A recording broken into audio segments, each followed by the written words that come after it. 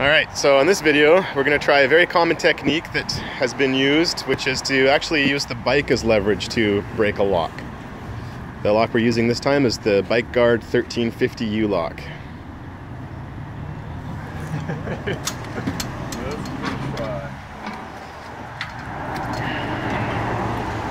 We've never actually done this is our first time as well, but we've seen a number of bikes stolen this way, including the telltale damage that ends up on the frame.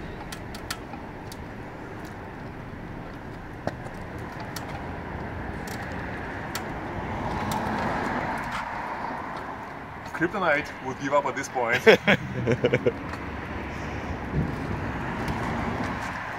BikeGuard's holding strong. Oh!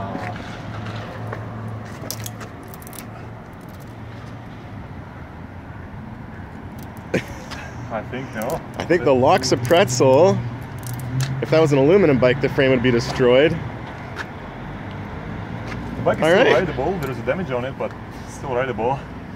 I think the BikeGuard won this round.